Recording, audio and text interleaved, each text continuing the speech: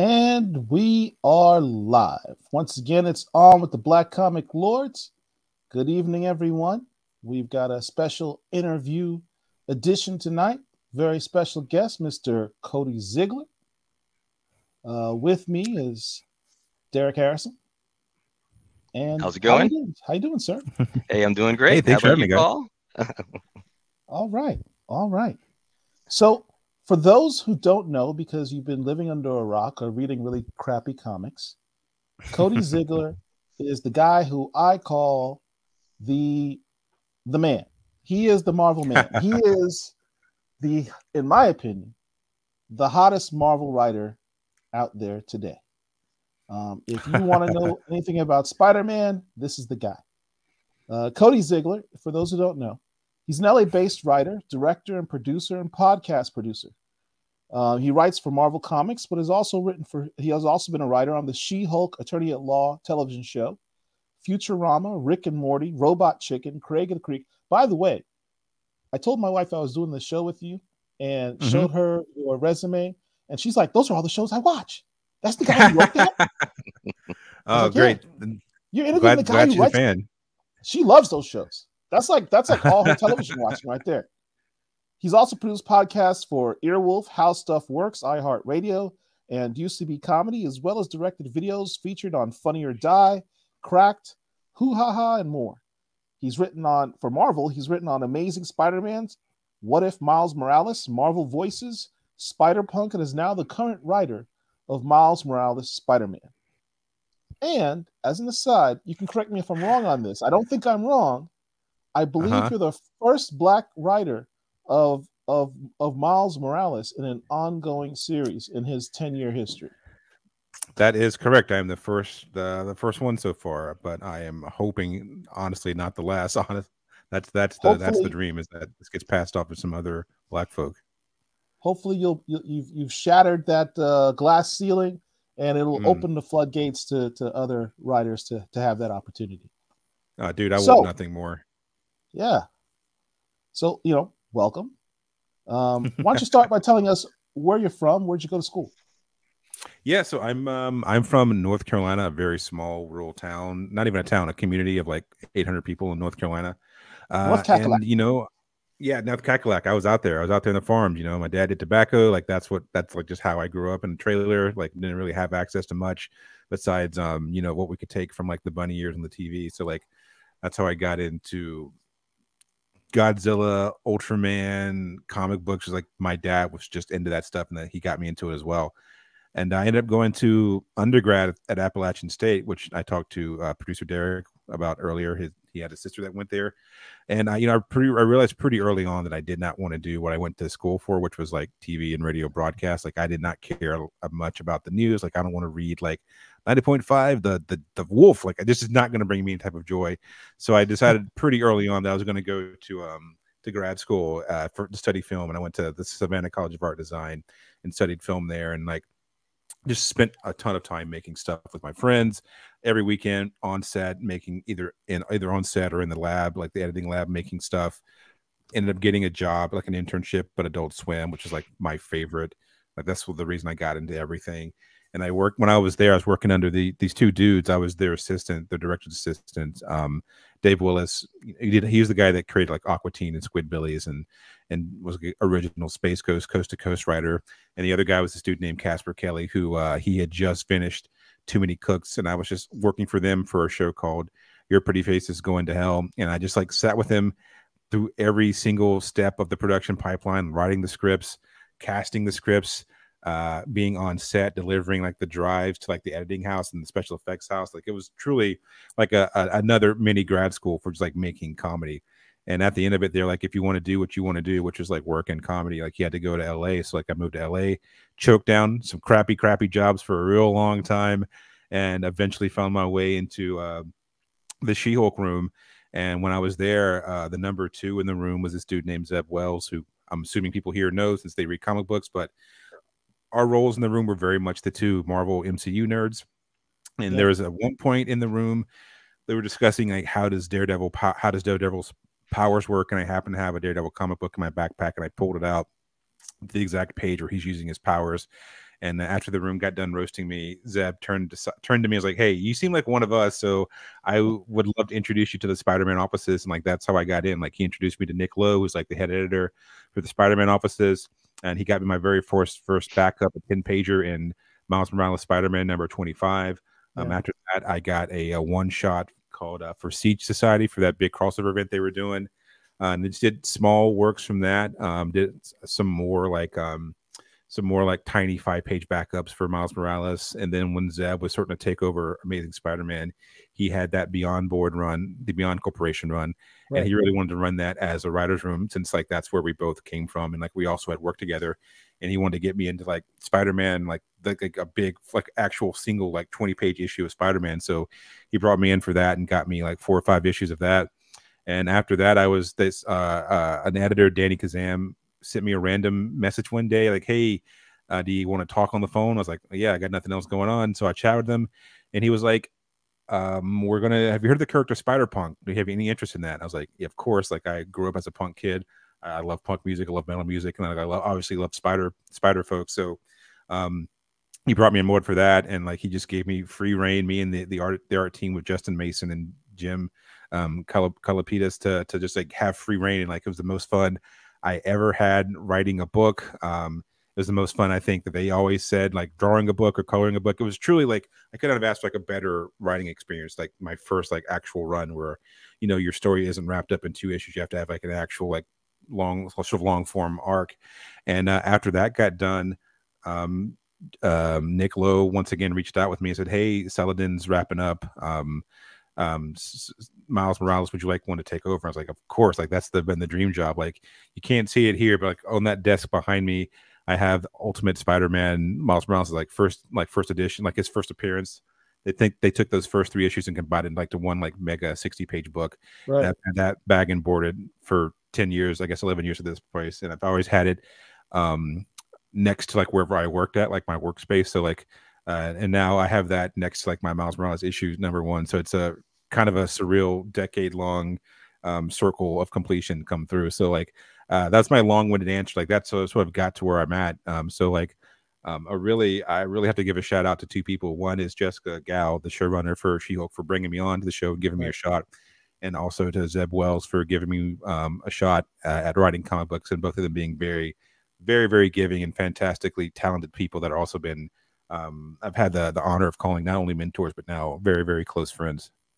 Wow, that's phenomenal. That's truly phenomenal. A couple of things you mentioned. One of the things you said was that the first issue you did was Miles Morales 25. I think it's a backup issue. Yep. What was the story on that issue? Was that the one? That's the one where he it's a super simple story. It was my first one, so like I was so nervous. Like, how do I write a story in 10 pages? I was sweating, so stressed out.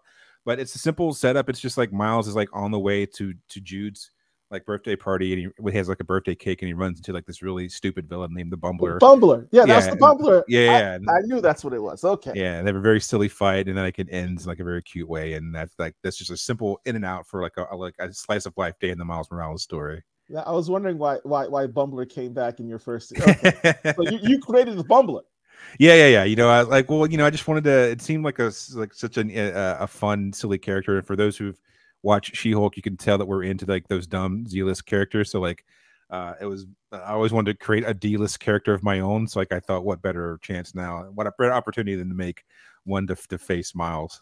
We'll talk about it a little bit more because I think there's some potential to Bumbler I want to talk to you about. So the other thing is I wanted to talk to you. When you were younger, you were obviously into comics. What were the comics that you were into? Oh, funny enough. So the way that I got into comics is like my dad. So like I said, I'm from North Carolina. We have a pretty big comic convention every month or every year. in Charlotte. My dad took me one year You're when I was getting, like, you're getting a lot of shout outs from people from North Carolina. oh, am I as North Carolina in the chat? Love to see it. I count at least 5, maybe 6 people in the chat. So you know what? Representing North Carolina. I almost wore my Panthers sweatshirt, but I didn't. So it's good to be seen. Well, Derek's a Carolinian too, I believe. Yes. Oh yeah, I am. I'm in Chapel Hill actually. Oh nice. Yeah, I was from near Winston-Salem. That's where I grew up.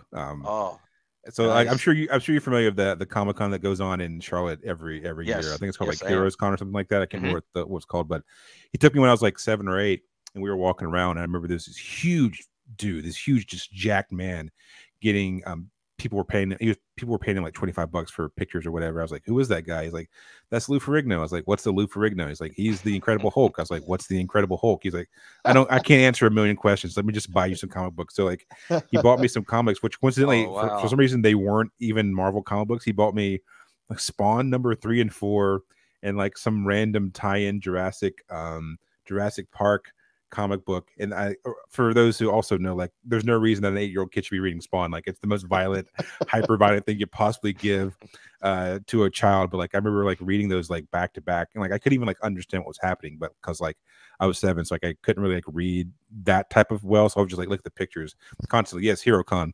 I just look at the pictures constantly, and like that's just like those are the 3 comics that I had for like a solid decade. I just had them constantly. Like I still have them in my little stash box. And then when I was older, I was like maybe 19 or 20, I was working this I used to deliver food for this Chinese restaurant in Clemens, North Carolina. And right next to it was a food line, and right next to that was a comic book shop. So when I would go out and get my tips, whatever, I'd come back and I'd buy comics. So like that's how I got into like the superhero stuff, like the cape stuff. Like the first thing I ever bought was like World War Hulk. I got into that. I got into like The Boys because I was like, what is this? I'll read this. Preacher. And a little light reading. Yeah. I went from like completely opposite ends of the spectrum, like a big angry guy and like the most hyper violent thing you could ever possibly read. And then when I was in college, I was very, very broke. And like I please don't judge me, but like I just went on like Pirates Bay and just downloaded the entire Ultimate Marvel's catalog. It's like that's how I just got into comic books proper. Like I was super poor. So I couldn't like afford to go out and like party like anyone else. Like I would just stay in my apartment and I would read. I read literally Ultimate Spider-Man, Ultimate Fantastic Four, Ultimate X-Men, Ultimate Power, like the Ultimates 1, 2, and 3. Like I read literally every single thing in the Ultimate universe. The Ultimate is like the most slept on. It's great. Corner of the Marvel universe, and people don't realize that your whole MCU comes from the Ultimate. Yeah, 100%. Like it's like reading it. Like I mean, the first time I read it, I again had never really read that much superhero stuff. So like I was like, oh my god, it's like reading a movie. Like these big super splash panels, and like they're like the characters are like a little gritty. And like I remember I used to think Captain America was so whack growing up. I was like, who cares about this jingoistic Star Spangled Banner dude? And then like reading the Ultimates, I'm like, oh, he's like kind of edgy. Like he has like PTSD, obviously, because he was in the most violent war in human history. So like it makes sense why he's like not all happy-go-lucky, but he still has like a little bit of grain of like doing the right thing. And I remember just finding that super interesting. And also like Ultimate Spider-Man, it was just no notes. Like it's one of one of the most well written, in my opinion, Spider-Man's runs ever. And the fact that Bendis did it for the entire single thing is even crazier, because I just can't fathom writing 100+ issues of something and having them all be solid. So that's how I got into like comics, and everything since then has just been like me getting into like random stuff. So like it started out with Spawn, and then sort of snowballed into like what I'm into today. Now you mentioned you've written a bunch of television. We talked about the shows that my wife loves that you've written. How did your experience writing television affect your writing of comics? Interesting question. A good question. I was sort of, I want to say spoiled with TV, but it definitely made the transition easier. Not even just like getting the big stuff, but because I came from, an MCU, like a Marvel Studios production, like it just made getting into comic books so much easier, because I had that vouch. Like I could be vouched, like, oh yes, it's an episode that Kevin Feige read and said, yes, I'm going to put money behind this and make it made. So it just made it easier to make that transition into like writing comics. And also because the page count is so much shorter for comic books traditionally than it is for TV. Like I found it honestly, it turned into, I always view comics as like a true creative outlet, which I know it sounds crazy because everything I do is sort of creative, but I was like, oh, there's like, I'm sort of my own boss. Like I have like an editor, but like that's really it. Like there's not like a ton of different people has to go through like to get something made. So like I found it really refreshing in that regard. And there's an unlimited budget. You don't have to worry about FX is an issue, VFX is an issue. Yeah, you can have Thor punch the Sentry into space through a bunch of planets, and it's not going to cost $300 billion or whatever. So like there's no like real money you have to worry about. But the thing that I've sort of bumped up against when I first got into transitioning from TV to comics, and I still sort of deal with today, is that like, you're writing TV and you have 35 something pages, and like, things just flow so much differently. Like, you have Jen in a courtroom talking about habeas corpus or whatever. So like you write all that stuff out. So like when I came to comics, I would write like a TV writer. So I'd have just tons of dialogue because that's what I was used to. And like, you read sort of those early books, particularly like Siege Society. Like it's hard for me to go back and read because it's just so much talking. And my editor was like, hey, you can, part of the beauty of comic books and sequential art is that like it truly is a two-hander between you and the artist. So like you can let them do some of the heavy lifting. Like you can sort of lean on each other, and like it's sort of like a symbiotic relationship, right? And like after like having those conversations, it became a lot easier for me to write stuff. Like I still like write a lot, but that's because I'm like it's fun. Like I'm also like, you're paying for a book, like, right? Like there's like 50% of it should be like you should have like some stuff to read. Like it's also easier for me to like I think when you have like good dialogue, which I'm hoping my stuff is good, I hope people enjoy it, like I enjoy it, is that like it doesn't seem like homework, because that's always my worst fears. Like I go back and read something, I'm like, oh god, can we just take out a couple sentences? Like that's like a big hurdle getting over. But I think I've sort of found a good stride for myself, and I'm always really envious of when I read other writers that I really look up to, like Eve. I think is a fantastic writer, which everyone here knows too. But also like Zeb, like reading like his Hellions run, I was like, how does this guy get in so many jokes in such a small amount of time? Like he has so much funny stuff going on, and also you actually care about the characters, like there's heart and soul to it and stuff. I was just so like, I would rack my brain those first couple of issues being like, how the hell do I do this? Like how do I get to this level? Like this guy is so good. He made me love Mr. Sinister. Yeah, right. I mean, I've been reading X-Men since the 80s. And Mr. Sinister has just been kind of a ambiguous, vague guy. He's just sinister, and he does his little machinations and his little plans and stuff. And he's been a threat here and there, but funny Sinister is brilliant. I loved his run on Hellions. Yeah, it was good because we were on She-Hulk at the same time that he was writing all those. So like I remember like I'd see like work Zeb, like She-Hulk Zeb, which is also like a very funny, hyper specific type of guy. And then like during our lunch breaks, I would just see him looking at art. I was like, what is that? He's like, oh, these are like our ink pages for like comic books. I was like, how does that work? He was just like, I remember him just like showed me his computer. It was like, I think he was also writing like an Ant-Man thing at the same time. So there's like this huge like Ant-Man was fighting some giant like 50-foot tall bug. I was like, this is what you do for like a side job? He's like, yeah, dude, it's the best job on the planet. So I'm very glad that he got me into it, because it truly is like one of the most fulfilling creative outlets endeavors I've ever done. Like I still get, whenever I get the emails for art, I still get so excited every single time it comes in, no matter who the character is, what the book is, who the artist is. I'm always so stoked to get like a new image of a comic page in. It's so crazy. It's such a fulfilling feeling. So take me through the timeline, because based on what you're saying, it sounds like they've been working on She-Hulk for a long time, because you've cranked out a lot of comics since then. Yeah. So my first job was Craig of the Creek in the summer of 2019. I worked there from like July to like September.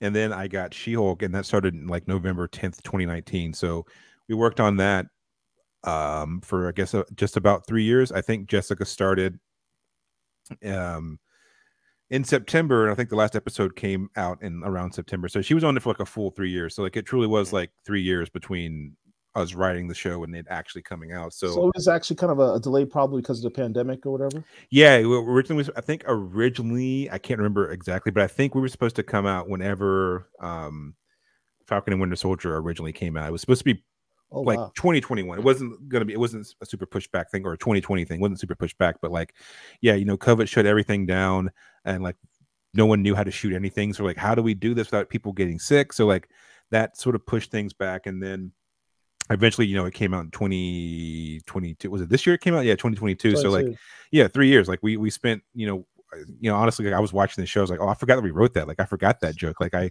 forgot this character even showed up, because like they send you, the way that it works is that they'll also send you the finalized script like a couple of weeks before it airs. And like I remember like reading it and being like, oh, I forgot that I even wrote this. Like I don't even remember half the stuff that happened, because we had written it at that point 2 years ago by the time that I wrote my episode. Talking about throwaway stuff from the She-Hulk show, which I love, by the way. I'm a lawyer by trade. I love the She-Hulk show. It's like that show was brilliant.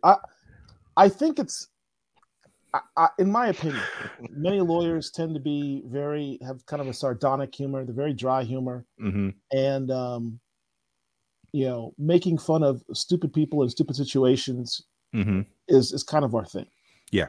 And that's all Jen Walters does, particularly when she's breaking the fourth wall. So it's like watching your inner monologue being on screen. It's brilliant. Yeah. Thank you. You had this throwaway line in the show, the writers had on the show, where the Wakandan spear came up in the episode. It was the episode that you wrote. You wrote 8. It was 8. Yeah. So I'm like, wait, this dude just put in the Wakandan spear. You've got this nerdy guy holding it up, doing Wakanda. You have this brilliant line where it's like, Wakanda forever. She's like, oh, I feel so uncomfortable. Because I remember thinking the same thing. Like, no, you didn't just, you like spoke for Black people everywhere, seeing them do that. It's like, no, I feel uncomfortable. Thank you. I mean, I think the magic of the She-Hulk writers room is that it was stacked with like 4 tried and true like comic book nerds, which is like Jessica Gao, the showrunner, Zeb Wells, me, and another writer named Jackie Gale. She was part of the writing team that wrote, I think she did Meg the Stallion's episode. I think that's the episode they wrote, maybe 2 or 3. I can't remember what it ended up coming out as, but like, so you have half the room is like no, I did not meet Meg, unfortunately. I would have loved nothing more too. It would have been a dream come true. But yeah, so half of us were like comic book nerds, are also comedy writers, but the other half of the room was like straight up comedy writers, like sitcom writers. So like whenever they needed like the nerdy stuff, like what could She-Hulk get into, and Zeb would be like, what about the character Porcupine, or like I'd be like Wrecking Crew, like all that stuff.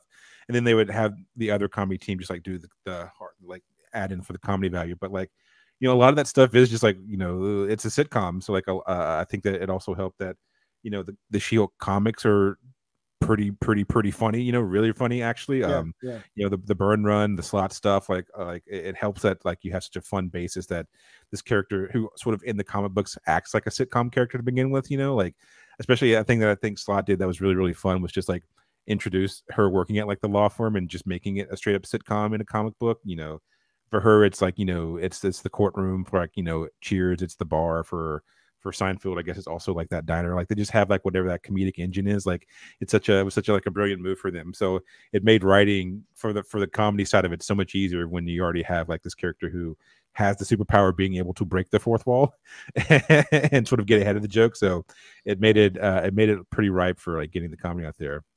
And you know, I give you mad props for giving the most concise definition of the difference between a goon and a henchman. Can I be? I'll answer that in 1 second. So I see someone's asking like the writing sample that got me the job for She-Hulk. It was sort of twofold. I wrote.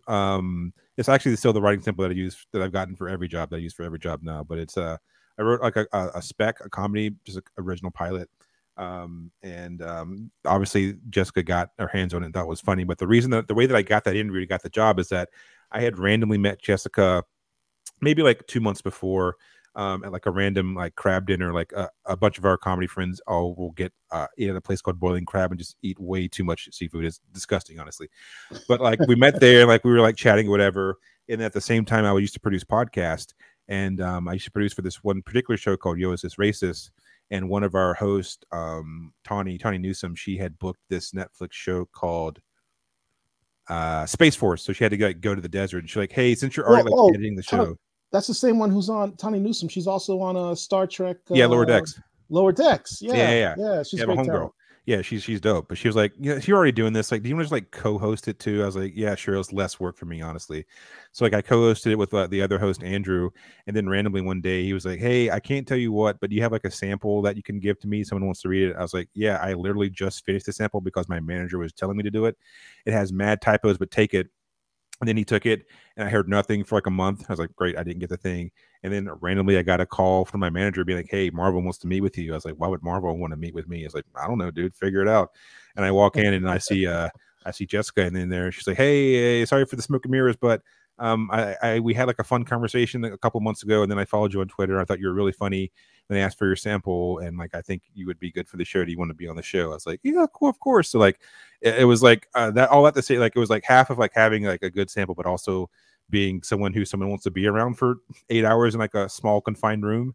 So like that's how I got it. But sorry, what were you saying, Paul? I'm sorry to sidetrack for that to answer that. I was talking about the your goons versus henchmen. Oh, can I be honest with you? I'm so surprised. I was of all the things I thought was going to get cut from my script, I thought that was going to be the thing that wasn't going to make it in. Like I remember like writing it in like my little crappy room, my little crappy apartment in K-Town, being like, "There's no way that this self-indulgent rant that's really just for me and Zeb is going to make it in there." But like, I remember Gal sending me like showing me like dailies, like, "Yeah, we got Charlie Cox is explaining the difference between goons and henchmen to Jen," and I'm very proud of that. I'm very excited that made it in. I'm very excited that the conversation at the bar made it in. The sort of doing the having both sides self, like those are my two like things I'm really fighting for. So I'm very, very, very happy that they made it into the final cut.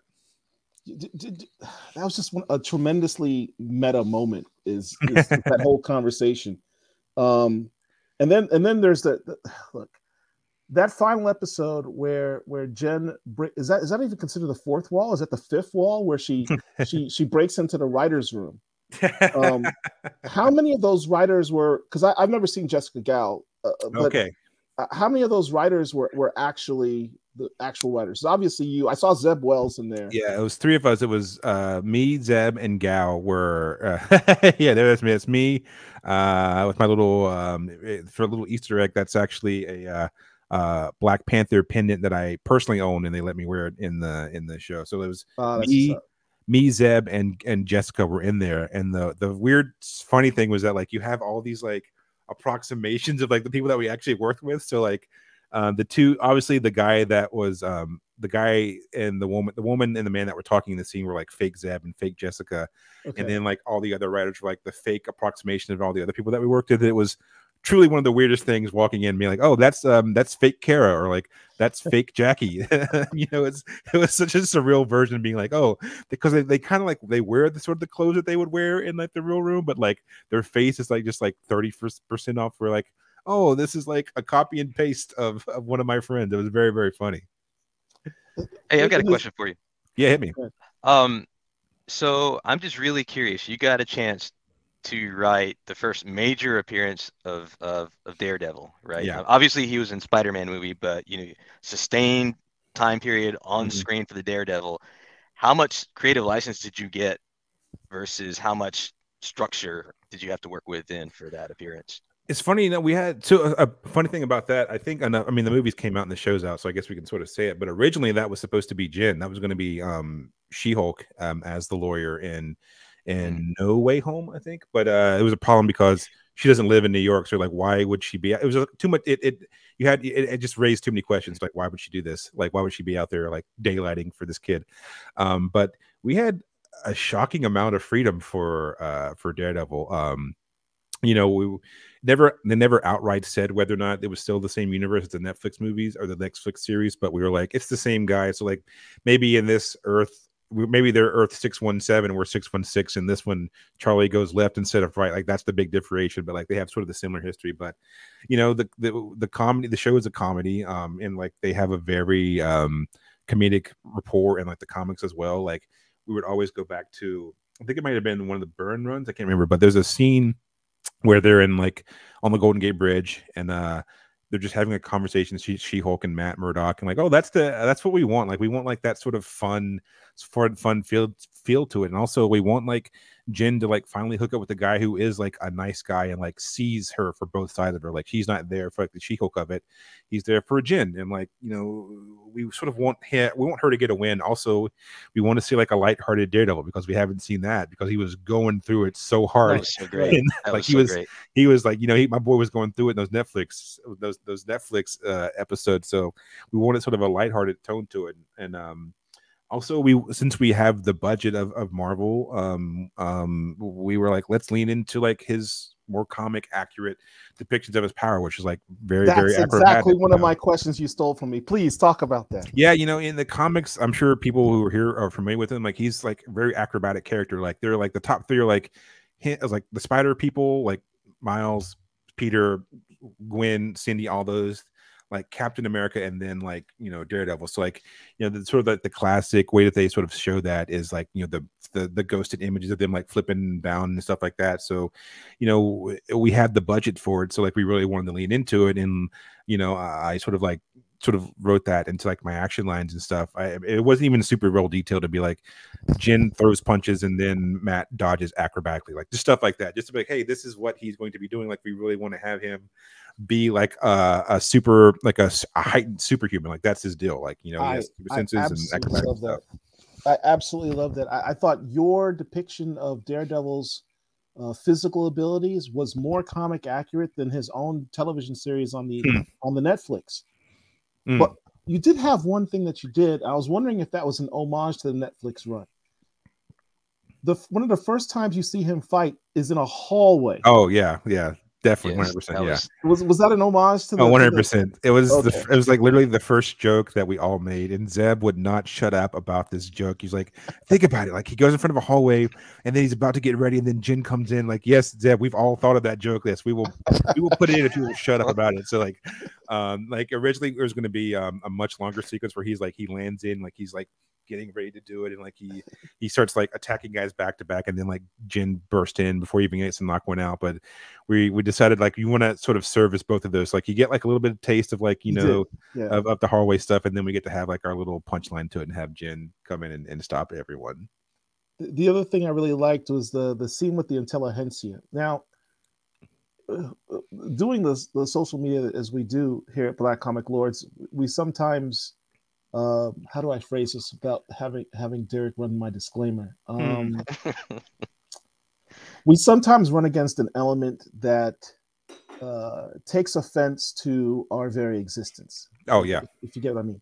So it seemed to me that the whole scene with the intelligentsia was like a commentary on toxic fanboys or toxic fandom, you know. Is that how you wrote it? Because that's how I interpreted it. Is that what I mean? They're all sort of like they sort of share the same thing. Martin, me and Zeb only got asked because we just happened to be on the East Coast at the exact same time. Like, they shot it in Atlanta, and we just happened to both be there. So Getz was like, "Do you want to come?" Like, of course. But to your question, it was, you know, they sort of all branch out from the same thing. Like, a lot of the conversation in the room between the writers, particularly, like, I mean, there are only two men in the room, which me and Zeb. Everyone else were women, particularly like actually black women, which was just rare to be in. So it was nice to be around a bunch of like black women. It was great. Is that, you know, what's the scariest thing is like just men in general. Like, men are we're a very scary thing, particularly when like we're anonymous, which is what is I think the big Apple hack had happened a couple of years before. Like, it's terrifying. Like, imagine like you're like an impenetrable person, has super unbreakable skin, you can lift a million tons, but like still like rampant toxic masculinity can bring you down. And like, what would be more frightening to them would be like this idea of like the perfect woman. She's like super strong, blah blah blah blah. Like, a lot of insecure dudes would probably take that the wrong way. So like, you know, a lot of these, like, we just like look on like what would be scary, which is like Reddit, 4chan, any of those sites where like they actively like stalk people, which like swatting, all that stuff. And like, we were like, yeah, that should be like the enemy, because one, like, She-Hulk's, like, the show is never going to be her punching Thanos. Like, it was never going to be like a punchy show. Like, that's why there's only really one action episode in the whole thing, which is episode 8.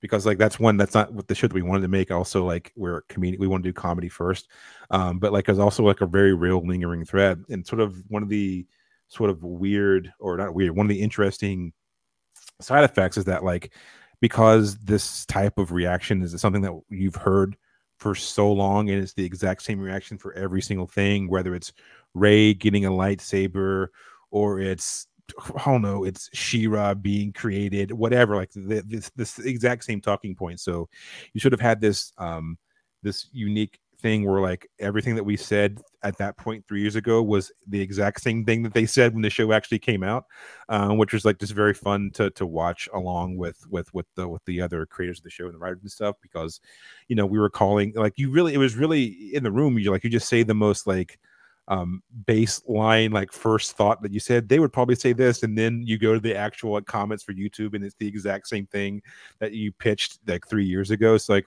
it sort of made it a lot easier to like sort of skirt around those things, because then you can see what the actual real criticism is, which is like, that's honestly much more useful than like hate reviewing, like the way that you know, Miss Marvel, well, to me, one of my absolute favorite shows, it had like an absolutely abysmal audience score on Rotten Tomatoes just because people review bombed it, when to me it's one of the most charming TV shows I've ever seen. Like Absolutely. For me, like watching it, I'm like, oh, this is what Peter Parker should be like. This is what captures the image of like an awkward high school kid.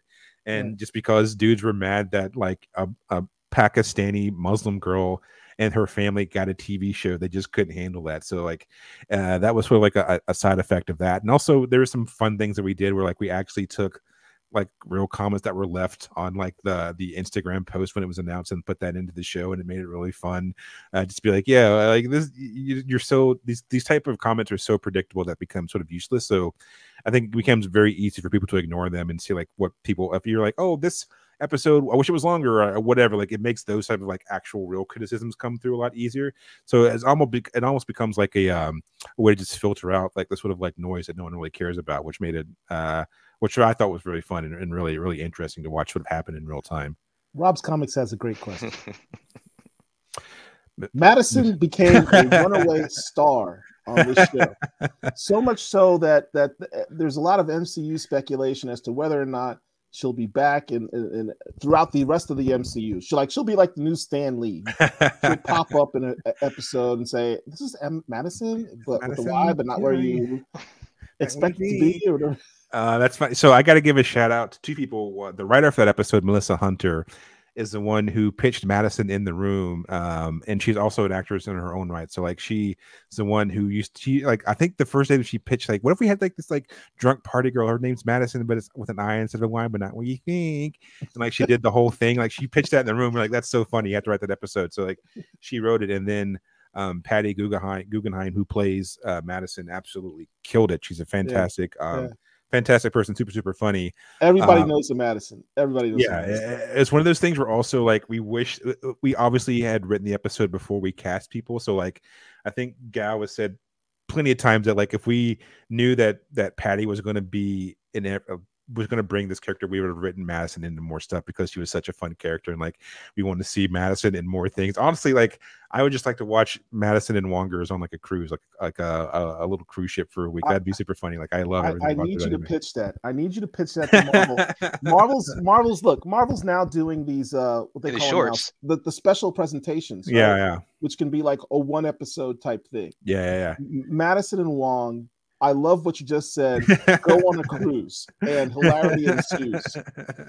Yeah, that's all you need, because they have such a fun dynamic, and Melissa did such a truly fantastic job writing that episode. Like that was actually the first episode we got, like we actually had written outside of like the pilot, and it was truly like one of the most fun days we ever had, just like reading through this insanity that she had written.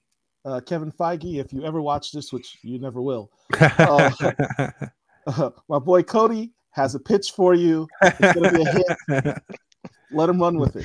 Rob's not going to let it go. No, I'm going to tell you, Rob's a huge She-Hulk fan, right? Oh, does he? Yeah. No, I don't think it was. Books no, and it was the not.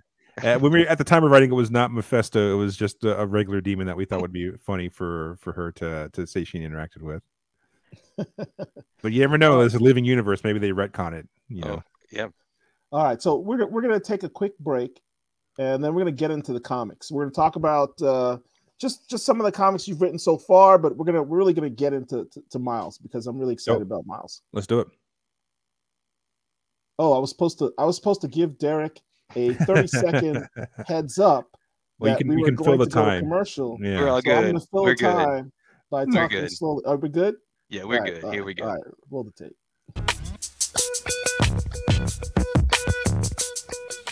What comic announcement are you most hyped about?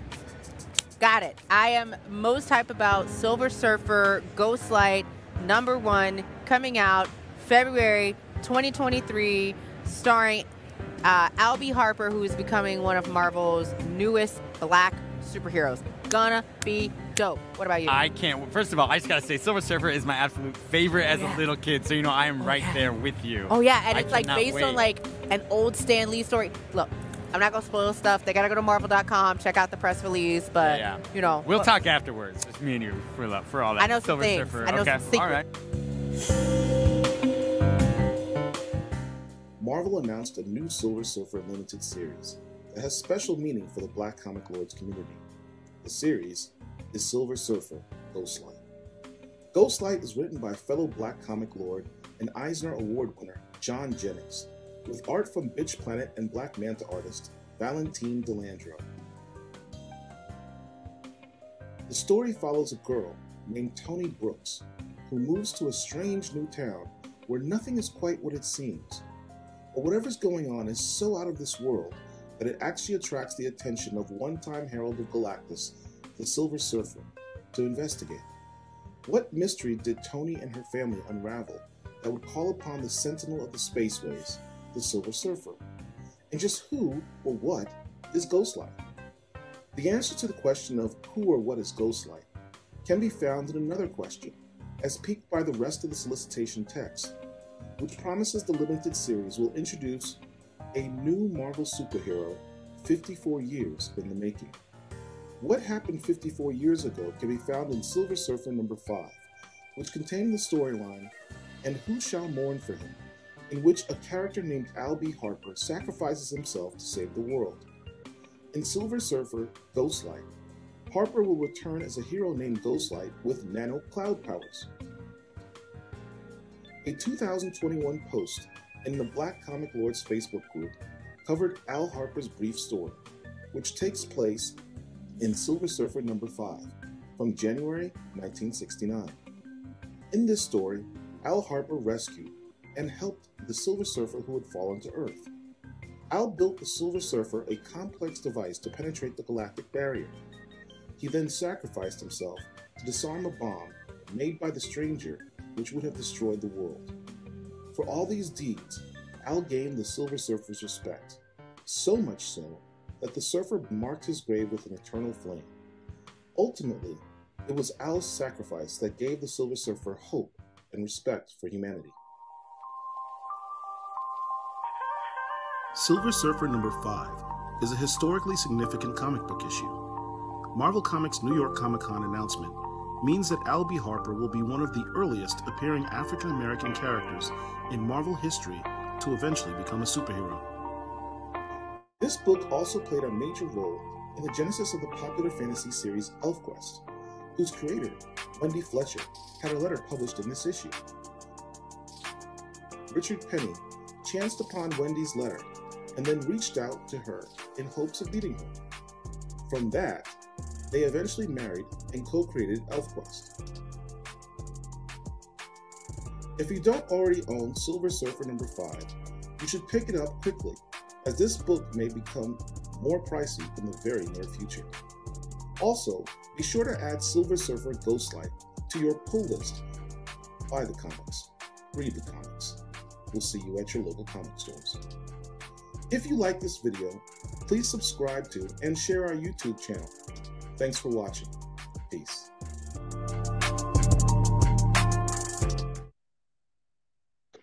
All right. Hey, here we go. Get the screen back.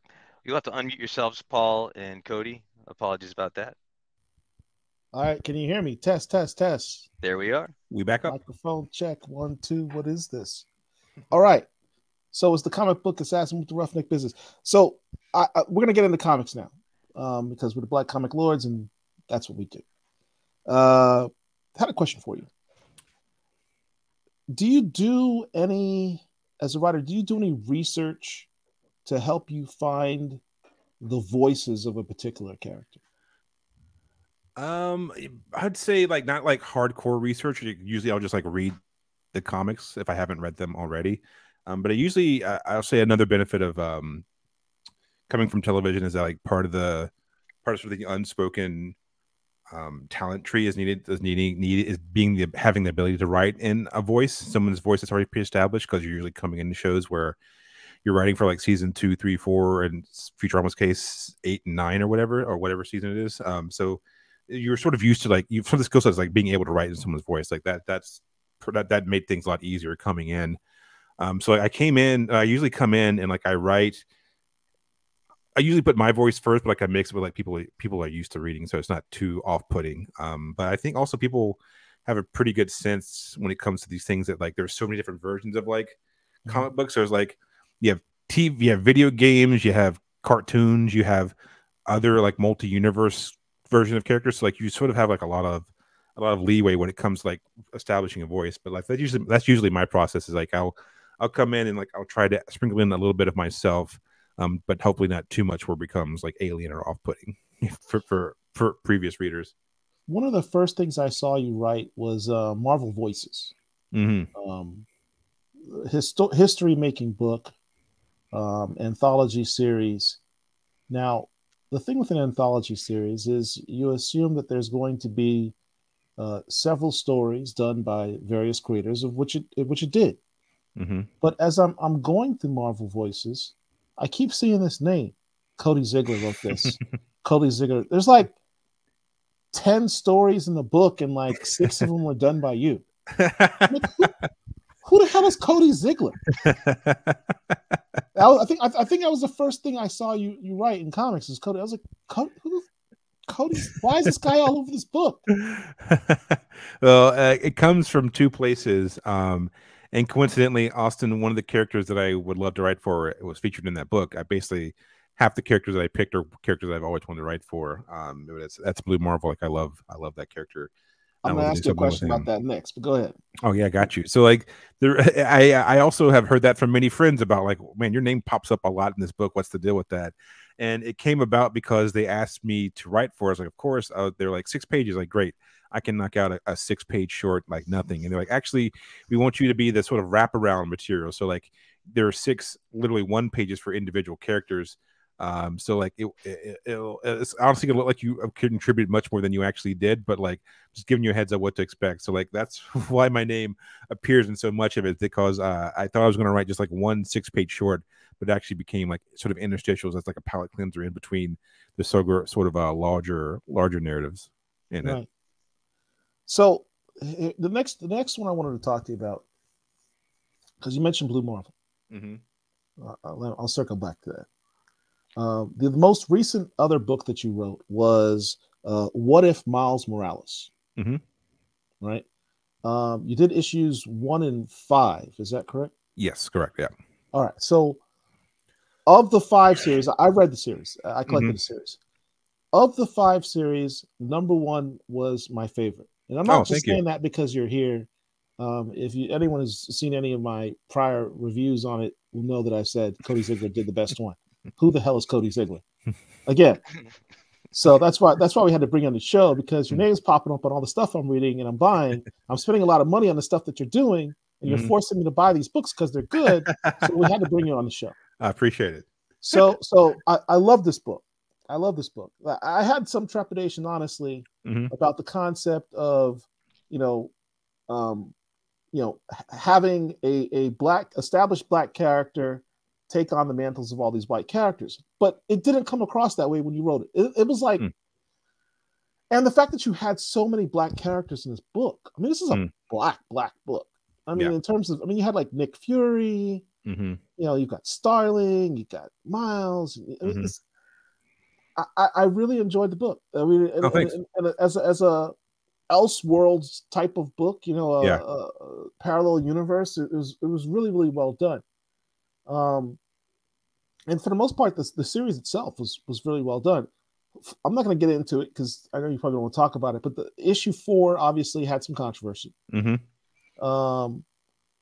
But what I thought was helpful, your issue 5 kind of helped seal off or cap off the series.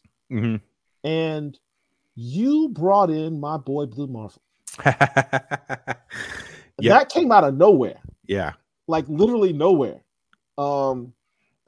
I don't want to spoil it for anybody who hasn't read the book, but the way that you did it too was unpredictable. and it was dope. So, my hat's off to you on that. Oh, man. Thank you. Yeah, I mean, that was a really fun. Actually, when I was talking about my story, I forgot to mention even those. I forgot about those because I was writing all those at the exact same time. I was writing like this and like Spider-Punk and I think even Miles at the same time, like, and writing like TV. So like my brain was honestly a little bit mush for the beginning of 2022. But you need to get some advice from Rodney Barnes on how to do that. Yeah, truly. Yeah. Because I don't think he sleeps. Yeah. But like, so that came about, they asked me to do it. And I was like, man, I got to write 5 of these things. Like, I don't even know where to begin. So like, I actually wrote the first one, not knowing that other writers were going to be a part of it. And then they're like, actually, you don't have to write the first and last one. I was like, oh, thank God, I ain't got to like break this whole thing.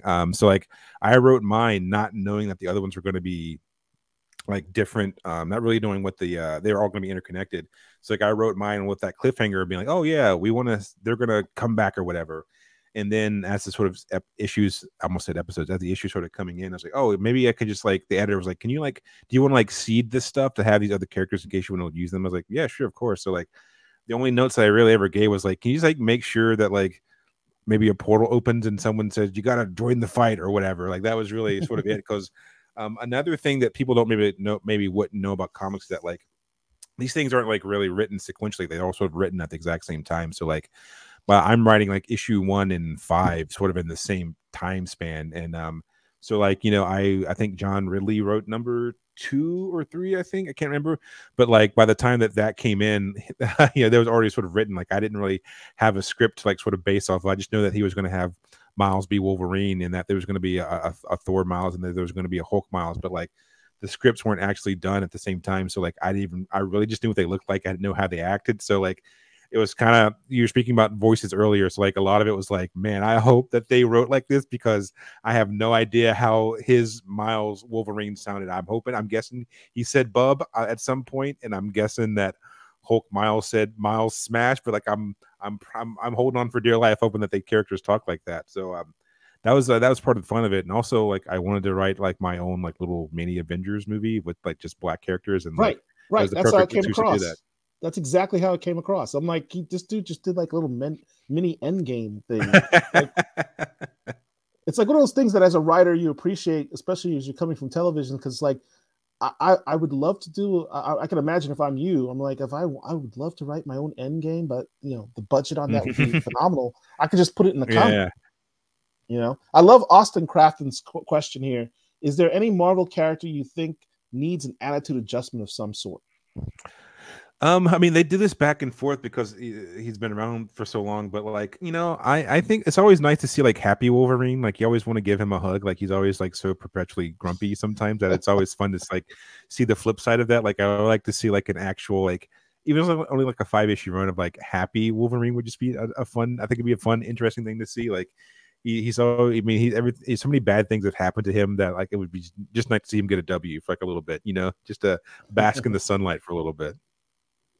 Frustrated Fan Show also has a question. Says, was the what if premise for Miles due to them wanting to focus on the fact that Miles has an undefined power to manipulate the multiverse?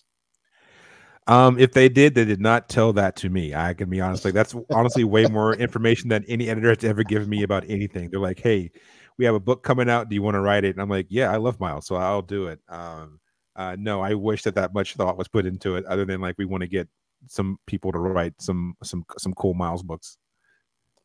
Hey Derek, are we good on time? Do we need another commercial, or because I want to get into Miles?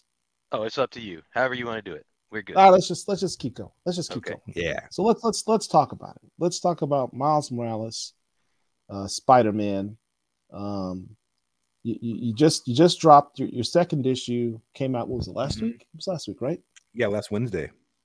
Yeah. What I loved about this issue. Let's first of all, the cover on this one. I think it's Torrin Clark on the right, right? Yeah. That cover is that's a work of art. It's great. Yeah, it's great. That's a work of art. One of the things that I'm a big proponent of, one of the things that I really am a champion of is seeing black super love, meaning you have two black superpowered characters in a relationship that's in an ongoing series, because it doesn't exist. It doesn't happen. Like, you'll see them here and there. You'll see Monica Rambeau and Blue Marvel here, and you'll see Sam Wilson and Misty Knight over here. And I think both of those relationships are kind of questionable right now. Black Panther and Storm, I'm not going to talk about that at the moment. Do you realize that you have literally the only ongoing black super love story in Marvel Comics right now in an ongoing series? I did not know that, but I always say this every single time that anyone brings it up, is that Saladin Ahmed did such a fantastic job with his run, particularly with like really honing in and like focusing on like strong black women in Miles's life. Like, I was lucky enough to work with Saladin on the Beyond board, and like the guy just like, he's just got it. Like, he just knows it so well. To the fact where I was like, how does he, like, is this a black guy? Before I met him, I was like, oh wait, how did he hone in on this stuff? But like, part of that sort of getting that mantle pass is that like I also wanted to keep that going on. Like, I've said it plenty of times when anyone ever asked me about like how I sort of came about with the idea for the series, is that like, I think Miles has he has a strong black woman in like, I think 2 of the 3 pillars of his life, which is like love interest and like superhero stuff. His paternal with Rio, but he was sort of, for me, I thought he was lacking one, like the superhero like mentoring aspect of it all. Right. And that's why where I wanted to bring in Misty Knight, because like I love that character. I think she's really fun. I briefly, very, very, very briefly got to write her for one of my Amazing Spider-Man issues. And I was like, I would love to see that dynamic with another Spider-Man, one that was like a little bit, that probably could take some more learning, could use some more learning, because Miles is perpetually like a teenage kid in comics, because comic books don't age. So like, that's really sort of where it came from. Oh, speaking of age, what's your idea of the age? I always say like mid-teens, like 16, 17, like maybe not quite 18, or if he's about to turn 18, it's going to happen at some point a couple of months from now. But like, I think a good age for Miles is like 17. Like, that seems about right for like what I think, someone reading this should come with the mindset of. Another sort of an interesting thing when like writing comic books, that like they have to sort of, you want them to like sort of satiate a bunch of different people, like your 4 quadrants for those who like stuff's care about movie terms, but like they got to satisfy people that are older, like people like our age. They have to satisfy people like their 20s, but also they have to satisfy, like for me, which is the intended readers, like people in their teens who are like they need like sort of learn a morality from like what they're reading. Like all of these stories are based on myths and morality. It's like that's why they're so like on the nose, or like just so in your face, like, hey, you're a kid. When you're like 15 or 16, like you have all those hormones raging through you, and like you have no idea how to process anything. You're just like a walking live nerve walking through a school with 400 other live wire nerves, and you're just like trying to process, like, how do I go be a person? How do I set my moral compass to find just like that north? And like that's where a lot of that comes from when it comes to Miles, is that like I definitely remember going through it in high school. I'm sure many of the people here in this chat can do the same thing, that like, the idea for me is that like someone that age reads this and be like, oh, okay, like I can see myself even now more in Miles, and like maybe that little sort of spider sense in me saying like, this doesn't feel right that he's doing that. Maybe that's the lesson I'll take away, and I won't do that. Like I won't alienate my friends or shut out people around me, or whatever the lesson is. But like, yeah, I always saw Miles at like 17, and like Peter's done like such a fantastic job of like helping Miles and rearing him across, I guess, both universes, for passing the mantle in the Ultimate Universe, and as he's coming over to 616, is that like I really want to see like a black superhero, and like Marvel's like, yeah, totally do that. I mean, my original pitch was so much crazier. It was like, all right, we're going to get every single black street level character. He's going to be hanging out with Blade. He's going to be hanging out with Luke Cage. He's going to be hanging out with Misty Knight.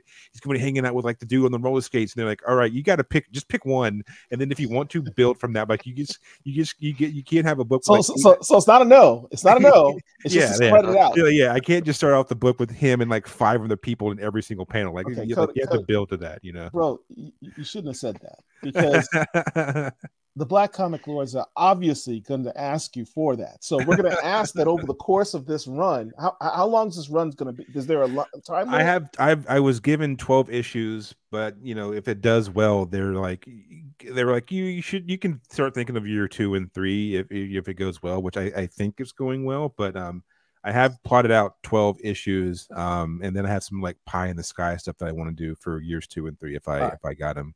So let me talk to the fans for a second, Cody. Give me a sec. So listen, my peoples, listen, I'm just talking to you, okay? Listen to what he just said. You've got this brother right here who's writing one of the hottest books Marvel has on the shelves, right? He just said, you heard him say it, my original pitch was to have all of these black superheroes, street level heroes in this book. Marvel didn't say no. He said just spread it out a bit. Yeah, calm down. He's got 12 issues. And if you wanted to be able to get them all in there, you got to buy the book. FOC, right? 3 letters. I'm going to need you guys to go put your pre-orders in, order 1 copy of every cover, because you know you cover fiends are out there, and help my man sell some books. And I think Cody's saying, he didn't say he's going to do it, but I think we can try and encourage him and beg him to go ahead and put these characters in there. I'm just saying. Don't complain on a Black Comic Lord site. You're not getting your characters. The man is right there. He said, it's up to you. Sell the book. I would love nothing more than to write this forever and have him. I can't get into it, but like, I would love nothing more from that to happen. I'm sorry. This just happened to catch my eye in the chat. Did you enjoy writing the new villain for Miles Rabble? And the answer is yes, I very much did enjoy writing her. Anytime that I write a new character, I usually try to base it off a friend just to get that one. I think it's fun to do that, but also I try to get groups that aren't necessarily always represented in comics to get representation in comics. For those who have read the comic, who read the first issue, his teacher, him and Genki's teacher, Mr. Okpolo, was based off my friend Adri Ajine Okpolo. I was like, I can't think of like, just to be like, hey, there's going to be a Nigerian person in this comic, just in case you can't deny it. Like, here's like a Nigerian cat in this comic book.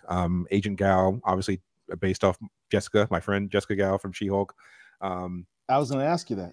Yeah. I was like, it'd be fun. It'd be so funny to like make you like an evil cop, right? She's like, yeah, do it, loser. And then I did. So jokes. Who's laughing now, Jessica?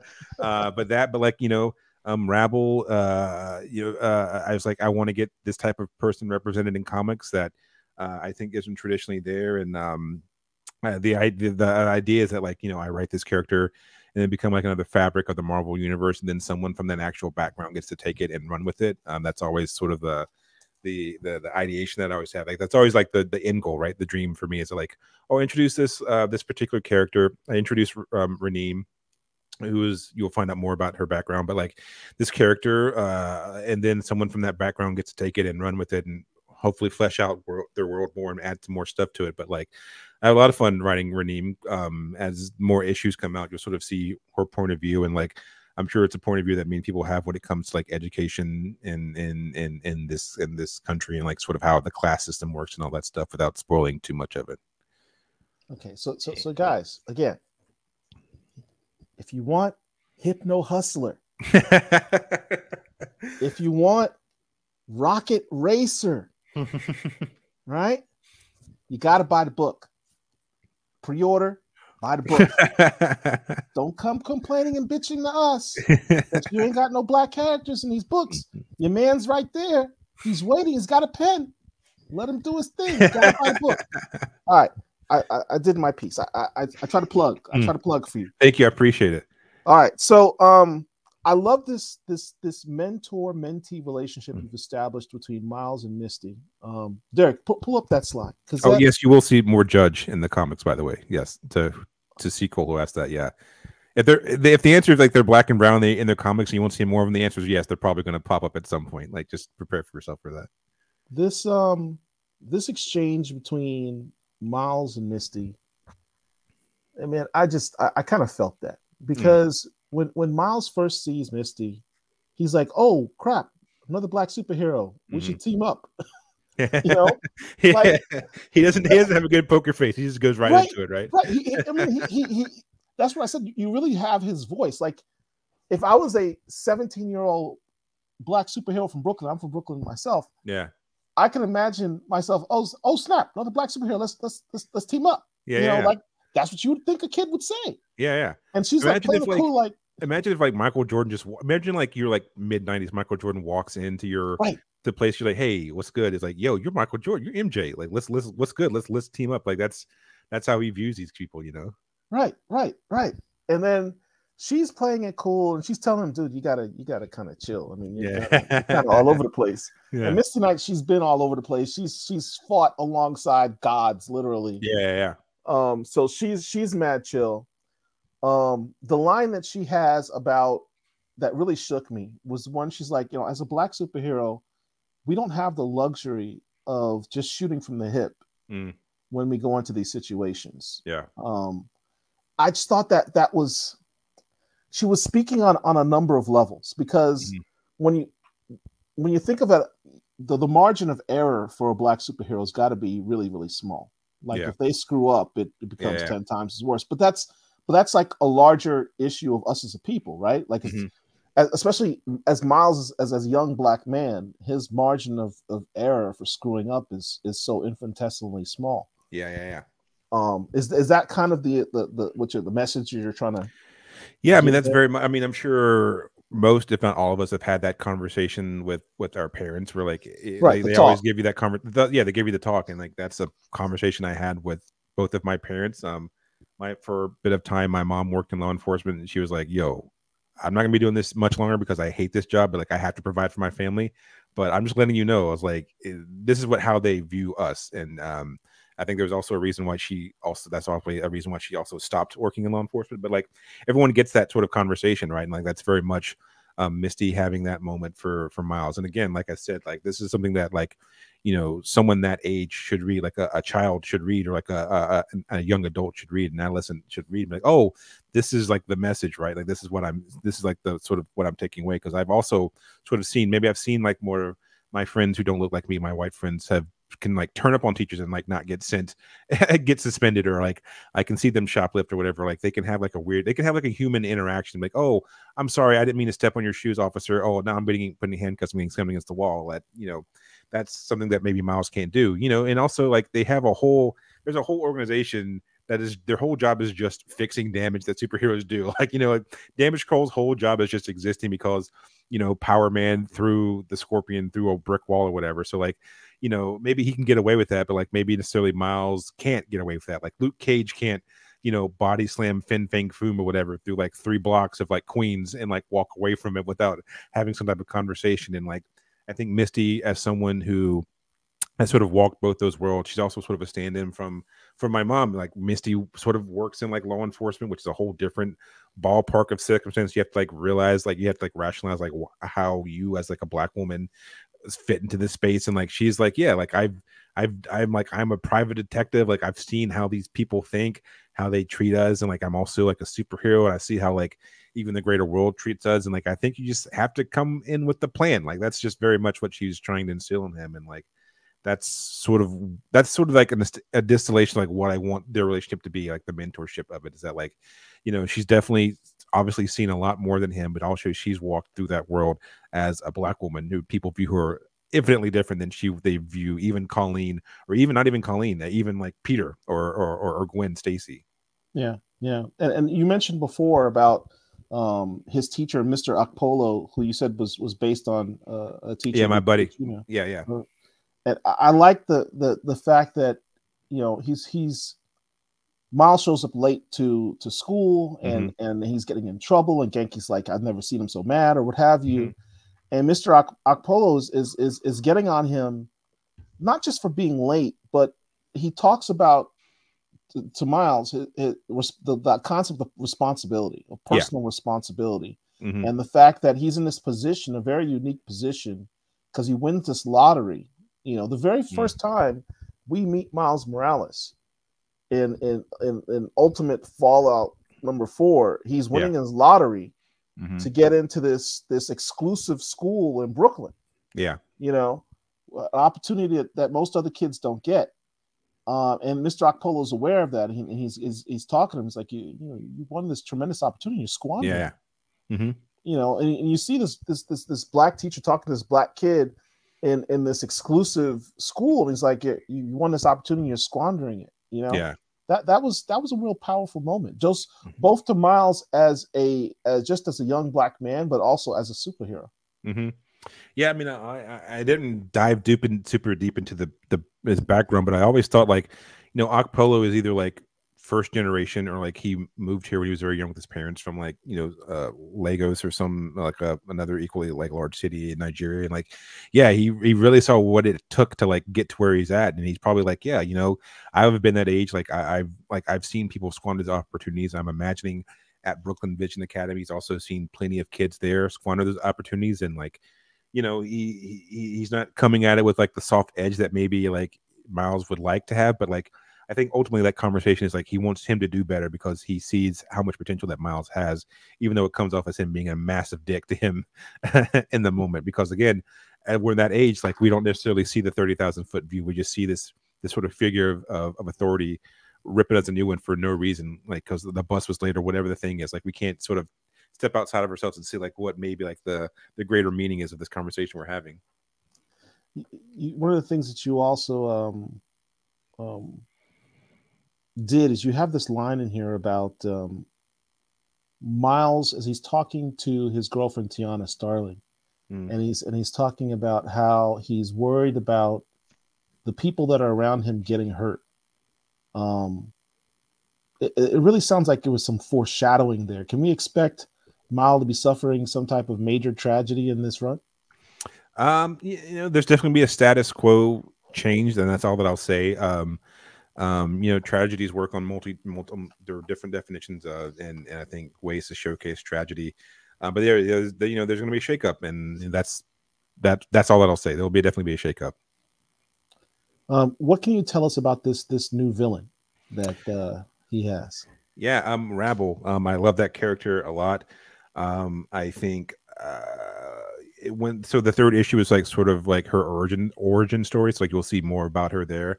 And I obviously don't want to spoil that, but like, you know, she I think somewhat like most good villains, there's definitely some truth to what her grievances are and what she's facing, and like how she wants to sort of right the world is where the sort of where sort of you're like, oh, maybe you shouldn't do that as far as like fixing the plan. But like, I think she's very relatable, particularly anyone who's had to deal with you know, with education in America or the American medical system. Like it's any opportunity they almost any opportunity that will turn you into a supervillain. Like I don't care how nice you are, like dealing with medical bills or like trying to get higher education will definitely push you to your limits. And like I think Rabble is definitely obviously a personification of that. My own thoughts when it comes to those things.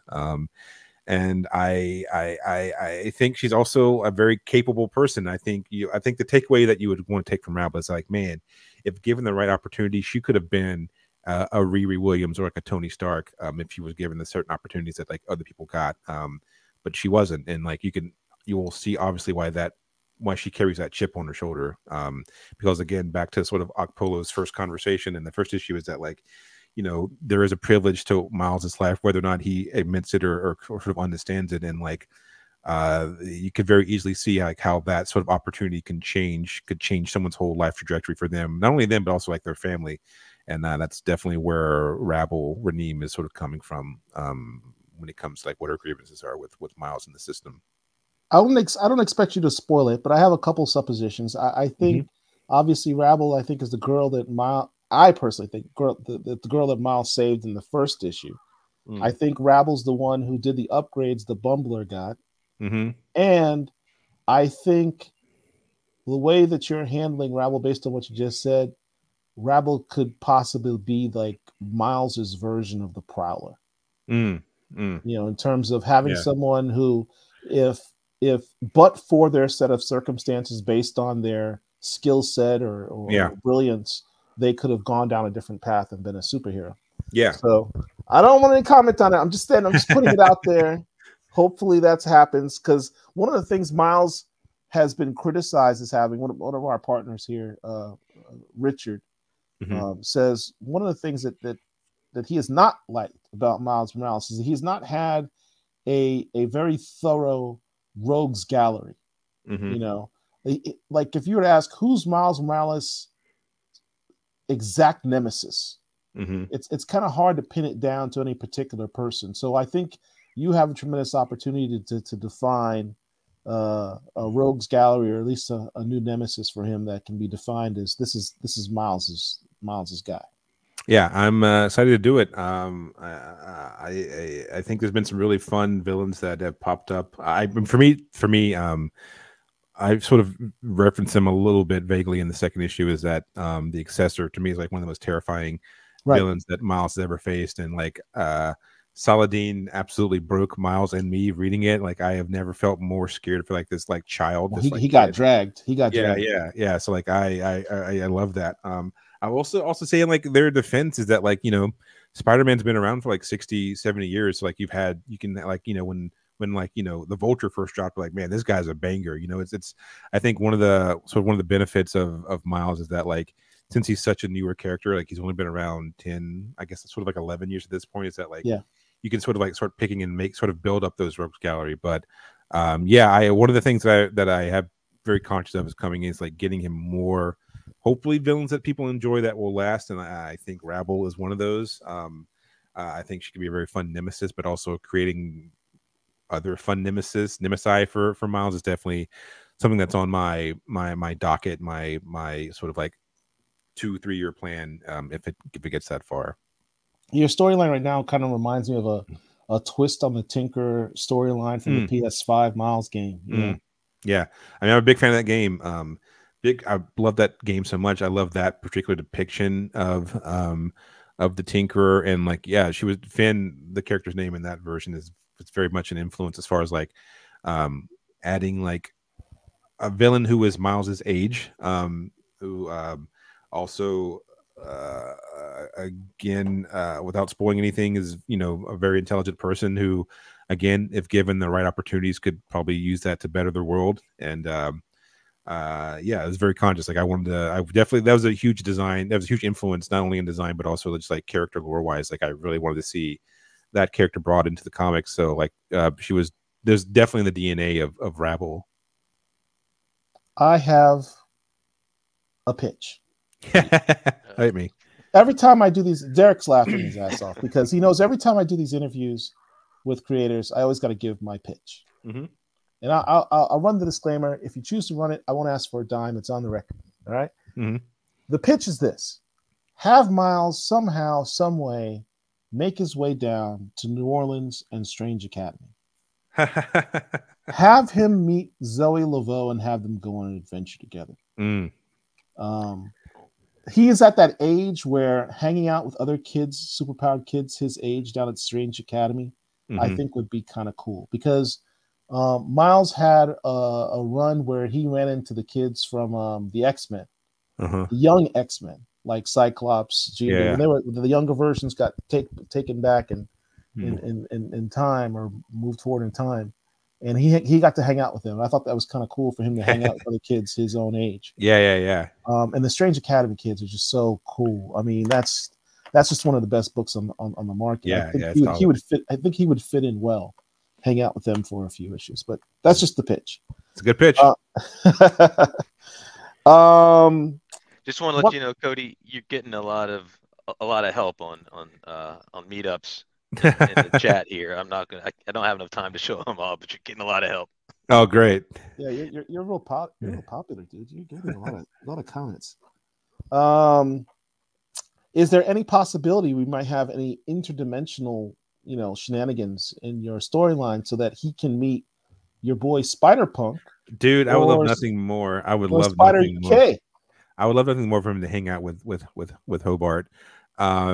I'm definitely not much multiversal stuff in this first year because I wanted to take him back to like just hanging out in Brooklyn. But I have said repeatedly that I would love for them to hang out one-on-one, not in like a giant Spider-Verse save the multiverse environment. So it's definitely on the docket of things I would love to do if Marvel would let me do it, because truly, like, those are my two favorite characters I've ever written. Like, I love the Spider-Punk universe so much. And I even remember when I was writing Spider-Punk, is that like I would jokingly say how fun it would be to have Miles hang out with him for like just a week, just see what it's like living in like their crappy little like community center and hanging out with like punk rock Riri and punk rock Captain America. It would be such a fun world to see him like sort of navigate. You had a good time writing Spider-Punk. It was clearly evident. Yeah, it was great. You know, it would be possible for Miles to hang out with Spider-Punk if he made his way to New Orleans to Strange Academy, and Brother Voodoo opened a portal. So here's Spider UK, here's Spider-Punk, and you guys can all hang out, and hilarity would ensue. Tell us about your experience writing Spider-Punk, because you said he's the character that's kind of near to your heart. Yeah, I mean, is he your favorite version of Spider-Man? It's not counting Miles. Yes, he's definitely my favorite. Definitely favorite version of Spider-Man outside of Miles. It was good. It was so fun because I sort of took the process to writing this as I do when I write like movies or whatever episodes of TV and stuff. Is that like first thing I did was I just made a playlist of like punk music. It was like 50, 60 songs. It was a huge playlist of like all the punk songs I listened to growing up, mixed with like new stuff and stuff I haven't heard. And then I would just like work to that, right to that. So I was just listening to like punk music all day, every day, writing the series. And the artist that drew it, Justin, it's the most collaborative I've been with an artist ever. We were texting constantly, DMing constantly. We all had the same influences. Like whenever he was a huge fan of Dragon Ball Z and Dragon Ball Super as well as me.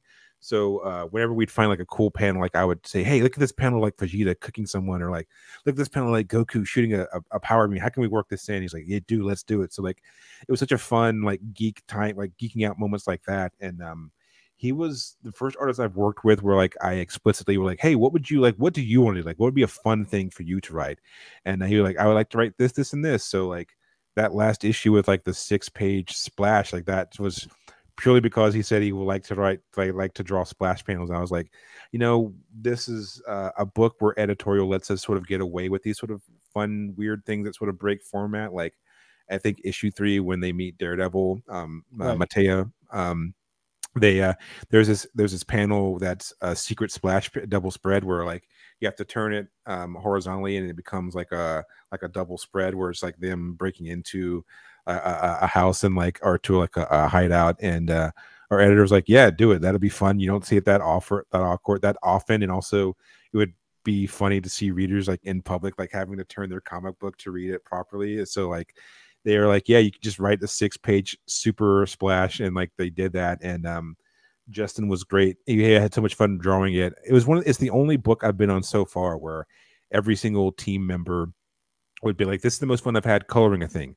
This is the most fun I've had lettering a thing. This is the most fun I've had actually drawing a thing. This is the most fun I've had editing a thing. So I think that joy sort of came across. And also we had carte blanche to do whatever. Like when I first came in, I was like, yo, you know, if anyone that knows anything about punk or a little bit about punk history is like traditionally like there were a lot of like black and brown punks in the scene, and they were always usually sort of written out of those history books and stuff. So like the first thing I did was like, yo, Danny, the editor, I was like, hey, I just want to make everyone in this book a person of color. Like I don't want to write another story about like white people. Like great, cool. It's like I'm also going to make most of the villains are going to be white dudes. He's like, cool. I was like, yep, that's fine. So like and Nazis too. Yeah, Nazis too. So like that's why like, you know, I was able to like sort of like add some color to Carl, Morning Dew, Captain Anarchy. Like I got to make him my buddy. I have a really good friend, Joey, who's Cowlitz, a part of Cowlitz Nation and Native American groups. Like I made him Cowlitz because I can't think of too many Captain America variants that are actually like Native. That's where I brought in Kamala. That's where I made Matea, Colombian. Like there's all that stuff. I just got to do that, and they were super fun. The only thing that they said I couldn't do is that originally I had all the DC cops have Punisher logos, and they're like, you can't do that. Like, that's too crazy. Yeah, I was like, okay, but that's the only thing they said I can physically do. But there was that was besides that, they gave me complete carte blanche to write the story that we wanted to write in. That would have hit too close to home. Yeah, they were like, no, we don't want to get in that minefield. So, but I think you can sort of see that sort of joy spread across the pages, and I think that's why I think people enjoyed the book so much. Azure Beast agrees that Strange Academy kids could actually come to New York to visit the Sanctum in New York, and then that's how you get your portal that leads to Spider-Punk and Spider UK. Go ahead and write this down. I'm just saying. I'm not doing a bit. I actually am writing this down. I'm saying, just have them visit. They got to do a field trip sometime, right? Mm-hmm. No bus required with all those portals. Let's see what other comments we have here. Some Austin Crafton asked, would you ever be interested in writing for Black Panther? I do. I mean, I would be so nervous because Talahan, I mean, it's a hard act to follow. He did such a fantastic job with Black Panther. But I would like to take a crack at least like a mini, like a 5-issue thing would be fun. It's so telling that you said what you just said, because you said it was like a little faux. I don't know if it was a faux pas, but you said Ta-Nehisi Coates was such a hard act to follow. Didn't mention the subsequent. I don't want to talk about that. But yes, cool. I'm not going to go down that rabbit hole because the rest of the lords will start yelling at me. So I won't do that. C. Cole says, have Miles visit Wakanda and just hug T'Challa and say,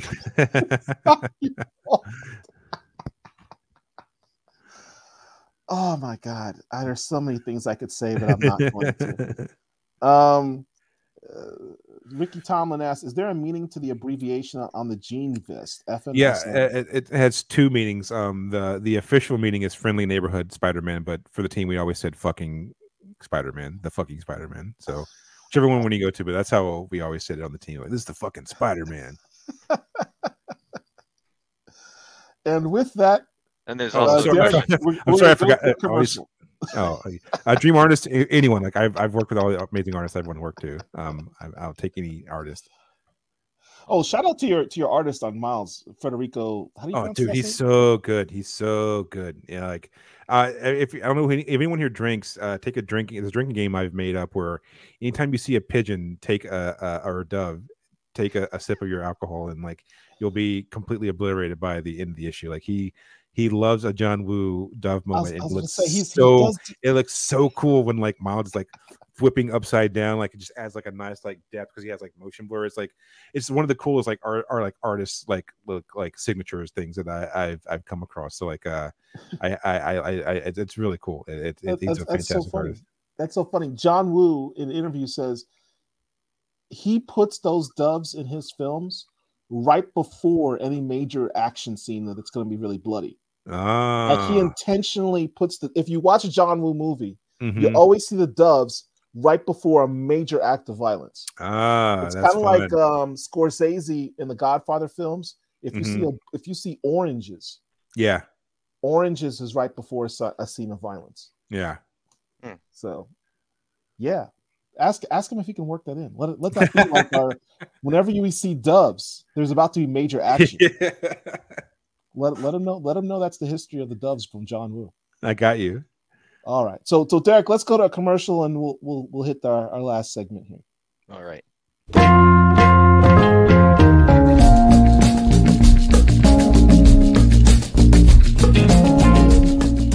When you go to an art museum and you see pictures on the wall, what do you think? I can tell you that a picture cannot audibly speak anything. Yet you will be challenged to find something, however, that doesn't speak louder. They say a picture is worth 1,000 words. And that is how I justify buying black books at times solely for their covers. Sure, I would love for the story inside to be amazing. I would love for the writing to capture my attention and hold my thoughts for ransom. Yet I have experienced a world of story in an image. I am drawn in by drawings and pulled in by paintings, not having an inkling of the message communicated by the ink. For my mind has made up its own mind, and it has told me it does not care what the artist creates, For I, a created being, see me in the work. I see my babies, I see my ladies, I see my brothers, I see my fathers, I see my people, I see my equals, I see everything and anything and something completely different from you and you too. We see the same shapes and colors, but not the same images. Beauty is truly in the eye of the beholder. For I beheld a canvas that canvassed my heart and mind, giving me peace, giving me sadness, and giving me anger, giving me love and giving me hope. So when I see comic books with a face like me, I see a story where half the story has yet to be told, because truly it can't. After all, a picture is worth 1,000 words.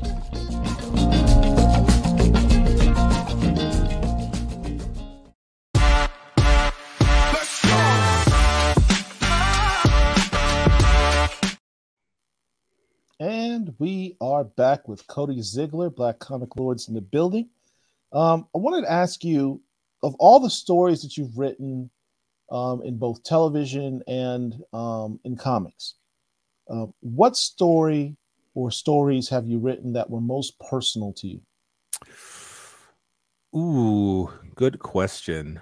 I would say probably I'd say definitely these last two Miles issues have been the most personal, like have the most stuff like actually taken from my personal life and put in there. Like I was very close to my mom, so like I've honestly been using Rio as like a stand-in for my mother who passed last year.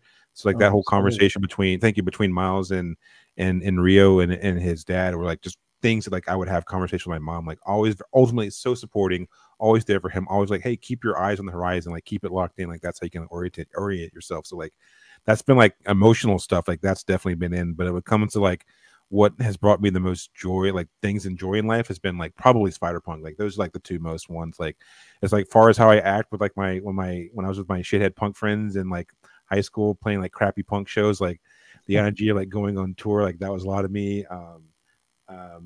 I think honestly Miss Marvel Kamala Khan in that was a lot of me in there as well, like always like being super happy, just happy to be at the party. Like that was definitely a lot of the energy that I had growing up. So like I think it's probably a tie between those two books. Well, what other projects do you have upcoming? What else can we expect to see from you? More Miles Morales Spider-Man. I think at some point this year Futurama comes out, which I wrote on for that. So I'll tell my wife.